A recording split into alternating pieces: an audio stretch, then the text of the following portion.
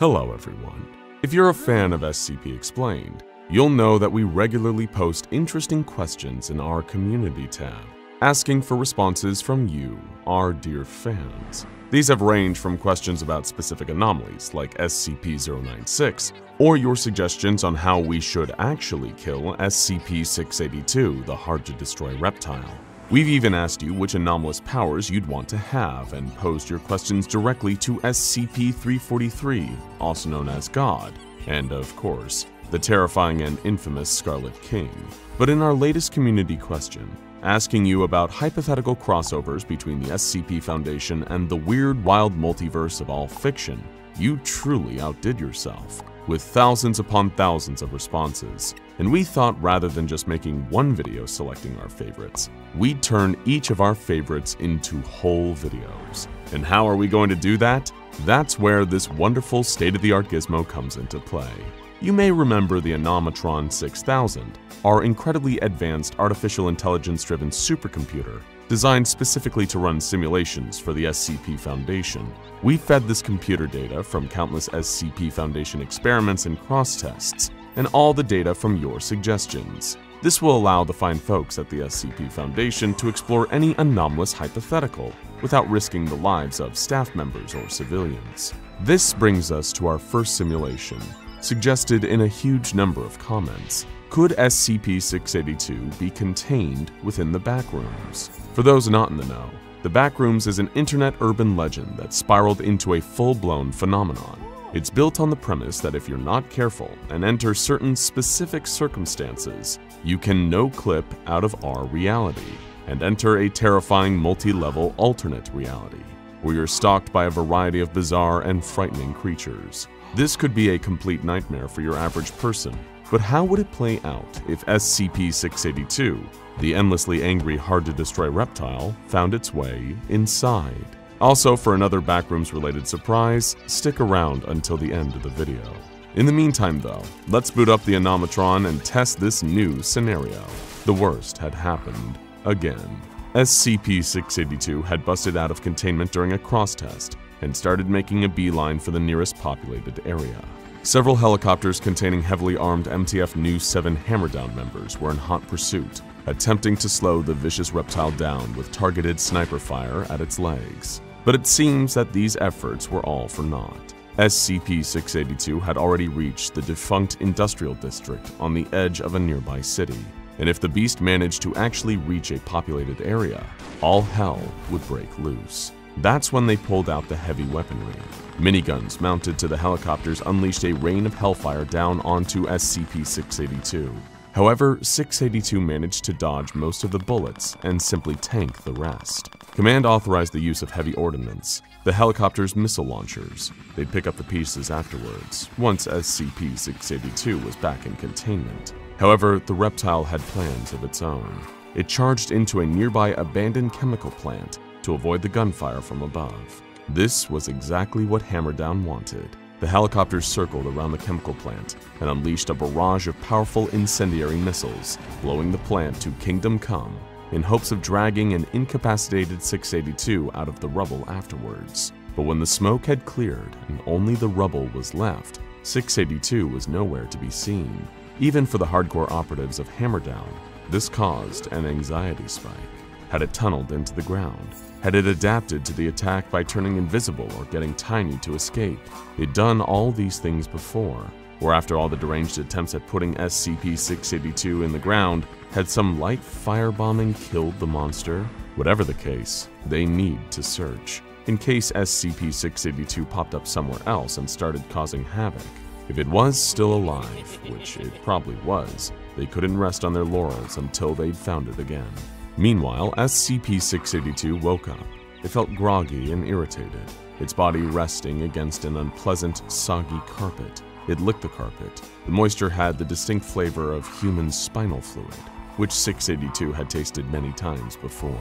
The sickly yellow walls and incessant buzzing from the fluorescent lights up above were nauseating, and it gave 682 a nagging headache. This only made 682's default emotion, blistering rage and hatred, even worse. It began walking around exploring this strange, spatial, anomalous environment. Was this more of that frustrating Foundation trickery? Another one of those puerile cross tests? The last thing 682 remembered was running at one of the walls in the chemical plant, a wall that, in hindsight, seemed darker than all the others. But rather than shattering through the brickwork, it was here now, in this strange, tacky lobby that never seemed to end. It was like a kaleidoscope of empty 1990s office kitsch. Endless, worthless yellow walls arranged like some labyrinthian, nonsensical maze leading nowhere and devoid of all life as SCP-682 wandered through it. And of course, SCP-682 found it disgusting. It was only on level 0, and already 682 hated the Backrooms just as much as it hated our dimension. Someone or something had to pay for the crime of inconveniencing it this way, and it would happily turn this whole dimension inside out just to find some beings to kill inside it. Yes, that would be great fun. SCP-682 began its frantic search for an exit, evolving an innate sonar ability and picking up speeds that would be impossible for human beings. This is the part where most people would go mad or die from hunger or thirst. SCP-682, not so much.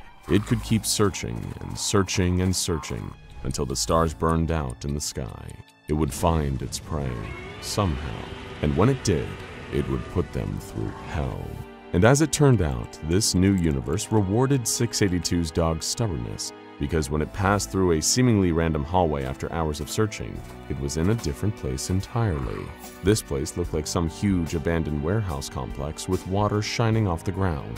If 682 had more advanced knowledge of the Backrooms, it would have known this was level 1. But the only number SCP-682 cared about was body count, and in that regard it would find level 1 to be a vast improvement.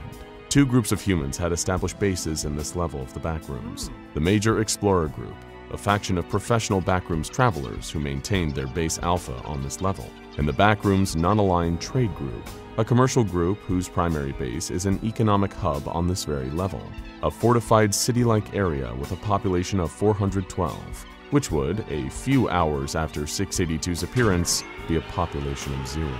But before all of that, it felt like grabbing a bite at the diner. Tom's Diner is a refuge for many people trapped in the Backrooms, a casual eatery nestled into the cold warehouse environment of level 1, where people could get a warm meal from Tom, a former cook who's been trapped in the backroom for years. SCP-682 was eager to be part of this grand tradition, but the hard-to-destroy reptile decided to buck the trend a little by just devouring Tom himself. From there, it decided to launch its rage-fueled offensive against the various humanoid inhabitants of the level. Both the Major Explorer Group Base Alpha and the Backrooms Non-Aligned Trade Group Trade Keep were heavily fortified against the kind of entities these folks had gotten used to facing in the Backrooms, but they were completely unprepared for a creature of SCP-682's sheer power, intelligence, endurance, and ferocity. The SCP Foundation had been studying the creature for decades, with far more resources than either of these two Backrooms-bound groups, and they still had a hard time keeping the beast consistently contained. Sadly for the great bastion of human hope in the Backrooms, SCP-682 swept through both outposts in a matter of hours, killing everyone there without an ounce of remorse. The only person there it took its time with was the final human being left in the decimated remains of the Major Explorers Group Base Alpha. It grabbed the man by the throat and squeezed, asking with its guttural, growling voice, Were you and your dead brethren allied with the SCP Foundation?" Despite his fear, the Explorer told 682 that he had never heard of the SCP Foundation, nor did he know what kind of entity 682 was. Then what is this place? Tell me, and I might give you a quick death." The Explorer gave as good a response as he could. 682 was trapped in the Backrooms, a multi-leveled interdimensional nightmare filled with dangerous creatures. That made 682 curious. Dangerous creatures? That could make an interesting challenge. 682 asked the Explorer how it could access these other levels and find these creatures, and the Explorer explained that through exploring these levels enough, anyone could no-clip into the next one. It really was that simple. With that, 682 knew all it needed to know and carelessly murdered the final human being of level 1. It had killed so many humans over its long and twisted life, it was no different from breathing air now. An utterly perfunctory action. It was eager to discover these other creatures on the lower levels and teach them a new level of fear they'd never experienced. 682 stormed the halls until it achieved the next successful no-clip into Level 2, which manifested as a series of old, dilapidated maintenance tunnels that seemed to stretch on for millions of miles. Wonderful. There were humans here too, apparently, but who cared about them? This was the first level to feature a smorgasbord of entities ripe for the killing. It sped through the tunnels, teeth and fangs born, eager to deal death with gleeful abandon. The first entities it encountered in the expansive tunnels of Level 2 were a collection of beings known as crawlers, insect-like creatures infected with an extremely aggressive fungal growth. Just getting close to them could present an active risk to humans, not so much for a creature that could easily regenerate after being tossed into the sun. As the creatures tried to lunge, SCP-682 simply crushed and devoured them with little effort. They tasted a little stale on account of the fungus, but the chewiness was pleasing. Hopefully there would be more challenging foes down in the tunnel than these mere insects, SCP-682 thought to itself, while journeying deeper into the endless network of tunnels. Soon enough, SCP-682 ventured into a section of the tunnel engulfed in total darkness. Its eyes quickly adjusted, developing immaculate night vision. That's when it spotted another creature sharing this little slice of darkness with it. A pair of floating, glowing eyes and almost cartoonish teeth, grinning like some maniacal Looney Tune. This is an entity known as a Smiler, and they're a terrifying threat to any humans venturing through the Backrooms. SCP-682 wasn't impressed. It began a perfect adaptation for the situation. Its body began to glow, emitting incredible levels of both heat and light, carving through the darkness of the tunnel and causing the Smiler to emit a terrible, piercing shriek. The sheer heat of this new ability melted sections of the Level 2 tunnels around SCP-682. When the light finally dimmed down to slightly more reasonable levels, where the Smiler once stood was instead a fizzling black scorch mark. Another creature had painfully bitten the dust, and SCP-682 was starting to have some fun. It took off further down into the tunnels, looking forward to finding its next victim. Sadly for SCP-682, it wouldn't get to kill the next set of victims. A group of 4 child facelings, spooky, faceless little girls who like to cut apart their typical human victims with small objects, were waiting a little further down the pipe. However, when they felt SCP-682 approaching, they almost sensed the power and cruelty of the beast coming towards them. Even being little monsters themselves, game recognized game, and they knew that they needed to get the hell out of there before the monster arrived. They climbed between the pipes on the tunnel walls and skittered off into hiding places deep in the dark. Lucky for them, SCP-682 passed them and just kept going. What would be the point in wasting time on these little morsels when there were apparently so many other creatures to massacre down here? Next, SCP-682 came across a truly pathetic creature, something that the mighty reptile honestly felt a little embarrassed even interacting with. It was a creature known as a clump, a strange bundle of living limbs that will move at great speeds and attack its usually human targets. It tried to do the same to SCP-682, maniacally flailing its many twisted limbs. 682 killed it in a single stomp and moved on, feeling its own psychological equivalent of pity, but not that much of it. Not long after mercy killing the clump, SCP-682 came face to face with a series of hounds, mutant humanoids who travel on all fours, behaving in a wolf-like fashion.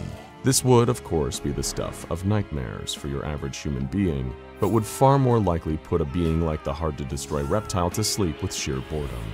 Humans acting like dogs, that makes them even more worthless, the creature thought, as it charged forwards and began tearing the group of hounds to shreds. Minutes later, it was splitting off into an adjoining tunnel, searching for more easy entertainment. But the deeper SCP-682 made its way into the bowels of Level 2, the more it approached a truly horrifying realization. The creatures it was slaughtering here were even more boring than the ones the SCP Foundation ceaselessly threw at it back on its native reality, or at least the reality where they'd contained it. Back in that world, it had faced giant flaming demigods with swords hotter than the sun.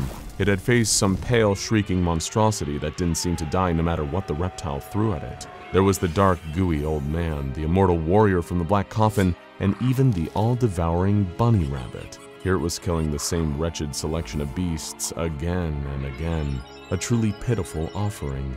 Was this really the best this world had to offer? Incidentally, the next creature it found was literally known as wretches by the human inhabitants of the Backrooms. They were fleshy, zombie-like creatures that SCP-682 figured the Sarkists back home might enjoy. It couldn't believe that it was thinking fondly of that old place, while it carved the monsters to ribbons with its claws. It missed its old enemies like Dr. Bright, Dr. Clef, and even that irritating yellow blob of snot. The more it tried to take its mind off the old world by killing its way through this ant farm of endless tunnels, the more it found itself waxing nostalgic. For example, there were the plague goblins, impish little creatures with masks like that of a plague doctor. 682 found itself thinking almost fondly about SCP-049, while it listlessly ate the tiny, mischievous creatures, like a depressed person binging an extra-large pack of chips. Even their tiny squeaks as they crunched between the reptile's terrible teeth gave it no joy. What a bleak turn of events this had all turned out to be. As it wandered through the infinite tunnels, killing creatures and even humans as it found them, SCP-682 made a quiet promise to itself. Somehow, some way, it would make its way back to the universe it so recently departed. It would leave the Backrooms, no matter how many levels, a quiet, burning husk, and return to the world of fools and fiends it had taken for granted all this time. A visit to the Backrooms had taught the hard-to-destroy reptile an all-too-human lesson. Sometimes you don't know what you have until it's gone. Sure, the SCP Foundation may have tried to kill it in a new, bizarre, and increasingly sadistic way every single day, but that variety was the spice of life. It would return home someday, it knew that much. But of course, a lot of creatures and people would need to die before then. But if that's what it took, well, so be it. SCP-682 licked its dagger-like fangs and kept crawling. If you want more of our take on the bizarre liminal hell that is the Backrooms, go check out our new channel, The Backrooms Explained, for more Backrooms content in our signature style.